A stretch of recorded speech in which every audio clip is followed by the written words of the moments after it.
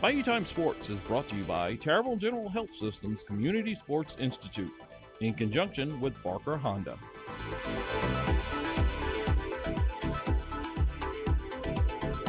All right, welcome back. We're going to talk a little sports here. We're going to talk powerlifting. And I know a lot of you my age, we didn't have powerlifting when we were in school. But boy, it's come a long way, and it really has developed into quite a sport. And let me introduce our guest. First of all, we're going to talk about the powerlifting coach. We'll go left to right. Justin Lered is the powerlifting coach. And on this particular panel, we have Keegan Pellegrin, who's a 4-year member of South Terrebonne High School powerlifting. And we'll get more into his accomplishments as we go along. And Derek Dupre is a 1-year member of South Terrebonne High School's powerlifting. I want to start off with Coach Lered first. And like I said, we didn't have this when I was in sports, but what really became big when did it come on the scene? Yeah, so our powerlifting program began in 2013. And, ever since then, it's just been growing year and year. I can remember when I first took over the program in 2018, we had maybe 9 to 10 lifters that we would lift at regionals, and a full team at regionals is 11. So we didn't even have a full team my first year. And the year after that, it started getting a little bit more competitive. And now we're looking at over 40 kids in our program, at which now I'm having to select, okay, who's my best 11 that I can take to regionals so we can have the best opportunity to win a state championship. And, it's really gotten competitive over the years. And so, and it's starting to grow in this area too. I know Ellender had previously began the program with Coach Corey Berg, back in the day. And then, Vanderbilt had just started their program, 2 years ago. So it's becoming a growing sport, down here in our Bayou region area. And when I visit the teams and I see the development of the players, it's incredible. They all get into this now, but also on our next panel, we're going to see a couple of ladies. And that's become really competitive in the different genders. They all compete, don't they? Yeah, absolutely. Yeah, no doubt about it. Let's talk to Keegan a little bit. 4-year member. Yes, sir. And you're going to have to educate me because, like I said, I didn't have this when we were in school. You're going to educate a lot of people my age on this. First of all, how do they break down the categories? Is it sort of like wrestling? You have the different categories, different weights? There are different weight classes, and they categorize you by, it's almost like 10, 12-pound jumps in between each weight from the 114s all the way up to the 275s. And then once you get there, it goes into a super heavyweight. Yeah, so naturally, if you have somebody about 130 pounds, you don't want them competing against somebody 210, right? Exactly. Yeah, so a lot boxing is the same way in different things. What made you get into this, Keegan? It was more or less football, looking to get stronger and build up for the next upcoming season. Yeah. And one of my actual family, my cousin, he's actually here right now. He brought me into it and kind of talked me into coming. Well, let me ask you, because the myth was back in our day that if you hit the weights real hard, you would lose your agility. We found that not to be the case, huh? No, not really. It actually boosted me in a way. It brought in more strength to my technique and helped me on the field for my senior season. All right. I also want to bring in Derek Dupre. And Derek, what's your classification? Are you a sophomore, junior, senior? I'm a senior. Senior. And what got you involved in? I just wanted to start working out to look better, and then all my friends and that's pure honesty right there. All my friends just told me to start doing powerlifting because it's fun to do. Yeah. And once you saw that it was actually working for what you wanted it to do, did it sort of give you motivation to keep going? Yeah, it definitely did. Everybody seeing what I could do, they kept pushing me to keep going. So I had to try to prove it to them. Anybody ever tell you look like one of the singers in Hall & Oates? No. All right, I'm telling you that. All right, so how much does Coach Lered, how much does he push y'all? And, this is a sport, so you got to have some motivation. Does he have the right formula to work with you guys? Oh, most definitely. Yeah. What are some of the things that he brings to the table for you all? He just makes you stay on schedule and make sure. Most definitely. There's definitely a Is structure he tough? to it. Oh yeah. Oh, yeah. All right, well, good. There's most definitely structure, and he kind of brings in he kind of motivates you to always be there, push yourself, and kind of stay on top of it. Yeah. And Coach, how different is this? I mean, I know you're involved in other sports, but when you're narrowing down to powerlifting, what are some of the things that you look for, and what are some of the potential you look for? Well, honestly, you look at a kid like Derek, for example, and his weight, and, you can see he has some sort of development, and you can think, well, he can compete against kids in his weight class very well.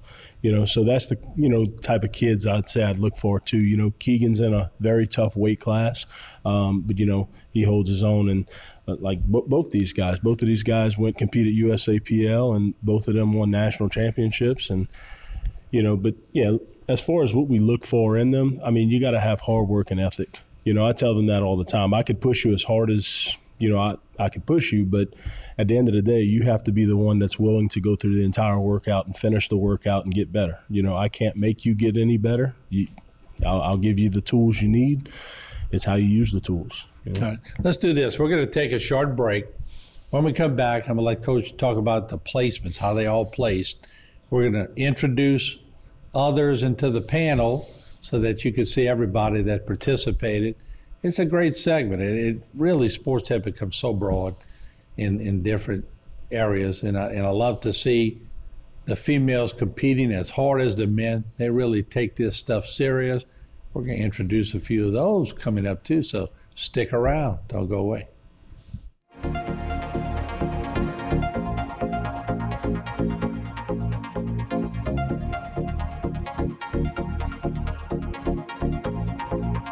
Congratulations to Barker Honda. Barker Honda has been awarded American Honda's 2021 President's Award Elite status. Only 10 Honda dealers nationwide have been recognized as an elite dealer. Elite in sales, elite in financial services, elite in parts and service. Plus, we've got new Hondas arriving daily. Just another reason why it's better at Barker, your elite award-winning dealer in Houma. Bayou Time Sports is brought to you by Terrible General Health Systems Community Sports Institute in conjunction with Barker Honda.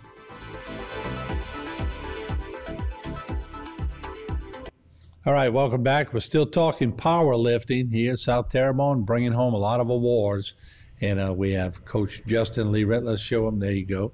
And we have a new ensemble up here. First of all, we have Cody Pellegrin. Raise your hand, Cody. There you go. And let's make sure I get this right. Harley White is next to Cody. And then we have Trinity Pledger next to, well, way on the other end over there. But she's going to participate. Coach, y'all, let's just make sure I get this right. You had 2 national championships and 3 state championships? Yes, sir. That's correct. So they were actually competing in the same weekend. And, the 3 that we have up here right now, like you just said, 3 state champions, which means they all finished first in their respective weight class. Cody, in which he's a 2-year state champion. This is his 2nd year winning the state championship. He's also, 2 years of winning the MVP award in the light platform for, the state of Louisiana. And then next to him, Harley White, she's also a 2-time state champion, So both of them won the state championship last year. They repeated again this year. This year, Harley White was able to take home the MVP award for the light platform. She also broke the record in the bench press. And she had went for the composite bench press, and which that would have been a record amongst all classifications, 5A through 1A, in which she had to try to break it from a girl from Edie White, who had just broke it about 10 minutes previous and got it right up to that last moment and just couldn't lock the elbow out. But, every effort, and she still holds the divisional record for the bench press. And, we congratulate her on all that. And then Trinity Pledger, all the way on the end. She was a second-place finisher last year, and she came back this year to win the state championship. So. Wow, that's incredible. Let me start off with Cody, because your buddy gave you credit on the first segment for getting him started in it. But I would imagine that if you're a pretty strong power lifter, is you don't take a whole lot of feedback at school, right? I think people probably respect that, don't they? They're not afraid of me, but they do. But there's probably no need to be afraid of you. Exactly, yeah. But yeah, they give me credit where it's due, and they all, a lot of my friends try for the same things I want to do. So they all help me out in the sense of, cheering me up, and they appreciate everything I do for the school. Well, Cody, what got you? There's always a catalyst that gets somebody, whether they want to play baseball or basketball, football, whatever. Why did you go to powerlifting?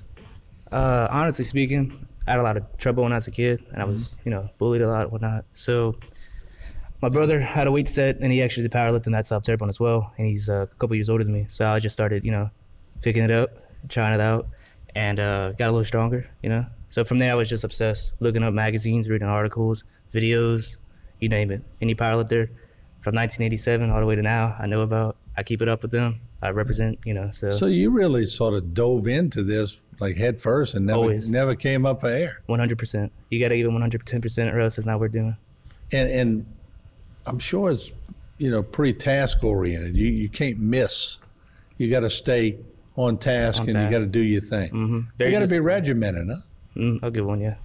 So you got to be very disciplined. You can't take no days off, as everyone says. But really, it does hinder your performance. Wow, that's incredible. All right, and I want to go to Harley. And like I said before, we always used to, back in my day, the women were just starting to come into their own in sports. They didn't really have a lot of opportunities, to be quite honest. But then all of a sudden, boy, and when they would come into sports, the competitive spirit that you see in girls athletics now is incredible. And kudos for that. What got you involved in this? Kind of like Cody, my older brother also did powerlifting in high school.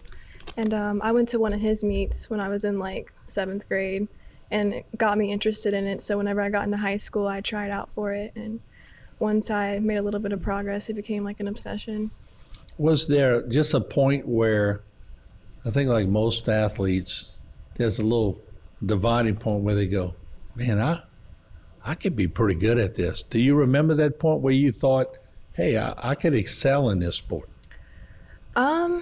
Yeah, I think like my first meet ever, I'd like placed first, and it just gave me confidence that like I have potential in the sport. So once you had that first place finish, that was the motivation. Yeah. That you needed. Fantastic. I want to come to Trinity over here, smiling at the end over there. In Trinity, I guess the same question. What got you involved? I started my sophomore year, and I started because my friend wanted me to, and I was like, well, I think I can like do good in this, because I knew I was already strong, so I knew powerlifting would get me like stronger, and yeah, I just wanted to try it out, and I got obsessed with it. I liked it. So you sort of took your natural ability that you already knew you had and sort of went with it, and I guess coach gave you the tools you needed, and you rode from there, right? Yep, that's what I did, and I liked it. That's fantastic. What we're going to do, we're going to come back for a whole nother break, and I'm learning as we go, because once I said I'm talking to people much stronger than me, or much stronger than probably our whole team when we played. We didn't have much of this when we were in school, and it's good to see that they offer so many different aspects of sports. And so South Terrebonne, we got state champions and national champions right here in the studio. We'll be right back with more. Don't go away.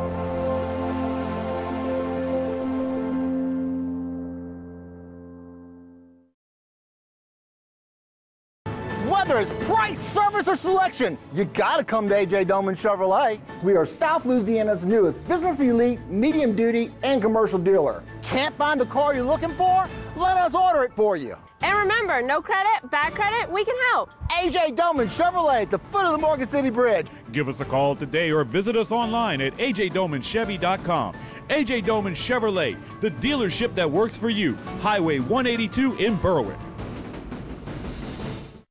Bayou Time Sports is brought to you by Terrible General Health Systems Community Sports Institute in conjunction with Barker Honda. All right, welcome back. We continue to talk about powerlifting at South Terrebonne High School with Coach Justin Learett. And it's a great sport, very competitive sport. And we used to watch the Wide World of Sports back in the day and watch all these powerlifters. And I didn't quite understand it, but we got some state champs up here, national champs up here. And Coach, first of all, you need to be commended for where you brought the program. Congratulations. Thank you. I appreciate that.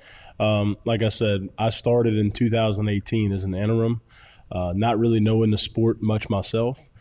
And, I got to learn it along the way. And that following year, 2019, when I became the head coach, everybody up here were freshmen. So this is my first full class, the ones that have done 4 years, which are Cody, Keegan, and Harley. Trinity's a 3-year member. Derek's a 1-year member. And look, I tell you, like Cody was talking earlier, how, he would read it in the magazines and he would look up articles and YouTube videos. I mean, Cody's the one that introduced me to Westside Barbell and, Louis Simmons and everything about them. So I got to say, as much as I hope that they learned from me, I learned a lot from them as well. How'd y'all do as a team? How many on the team, first of all? So we have in our program total a little over 40 lifters, probably 25 or so males and 18 to 20 females in the program itself. And as a team this year at the state meet, we finished third.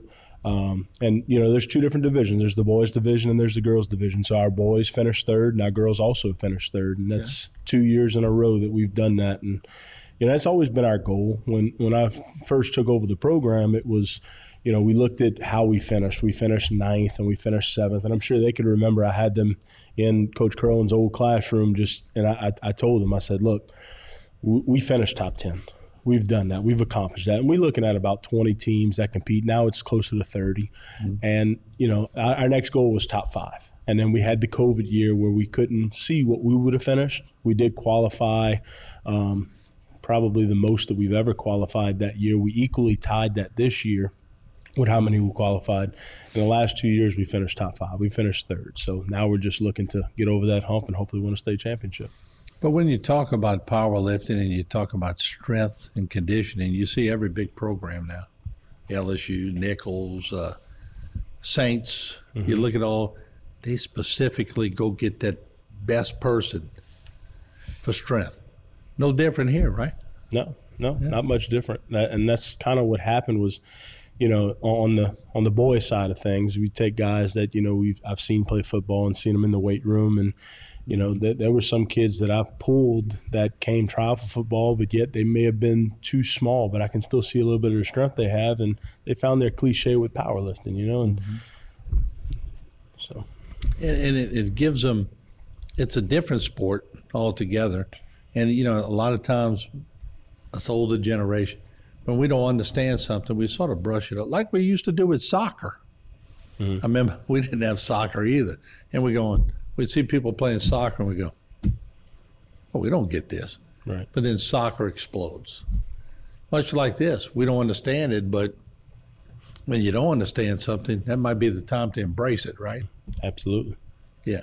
And how much dedication and how much attitude goes into what they have accomplished? Oh, I mean, it's remarkable, the amount of time that they've put into this. It's a long season. I mean, we start powerlifting, in November is when we can start putting on the suits. But, I mean, you can work out all year round. And, a lot of these lifters on this panel, they do that, and they've put in the work and just the time they've put in and their results, they show. What has Hurricane Ida done to I mean, it's an obvious question for South Terrebonne and Ellender for sure to throw them off platooning on different schedules. That added to it, didn't it? Yeah, and so, you know, with Hurricane Ida coming through, we've lost our weight room, and we at first didn't have a place to go. You know, I remember right after the hurricane, a few weeks, we had just gotten the championship rings in from the year before, and I went deliver them to those state champions because we were going to do a ceremony. So I went, you know, Cody came pick it up at my house. I went deliver it to Harley's house, and, you know, we had Emma Broussard that won it last year too. And that was their main question, you know, especially Harley and Cody coming back, was, are we going to have powerlifting? And I said, without a doubt, we're going to figure it out. We're going to make it work. And, you know, I really want to thank Terrebonne General Health System and, you know, the sports, you know, Community Sports Institute for reaching out. They were able to give some time slots, not only to us. I know they offered it to all the high schools in the area with the platoon schedule and everything. And, you know, we took it and we ran with it. And, you know, I was able to choose who I wanted to go there because obviously it wasn't a facility where I can fit all 40 of my members.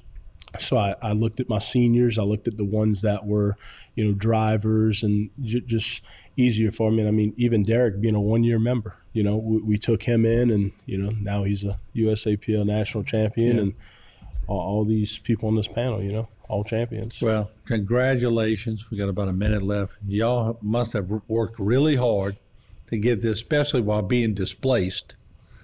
And kudos to you. I mean, raise your hand, national champs, raise your hand again. It's unbelievable. State champs, raise your hand again for the audience. Coach, congratulations, job well done. And look, just to mention for some of these that are here, you know, everybody, and not to call Trinity out or anything, but these other 4 members that are on here have all been recruited to go lift at UL Lafayette, and I know 3 for sure will be going. I'm not sure if Harley's decided yet and whatnot. But Raging Cajuns. All right. Congratulations, gang. Good to have y'all on board. We'll take a short break. We'll be back with a lot more here on Bayou Time. Don't go away.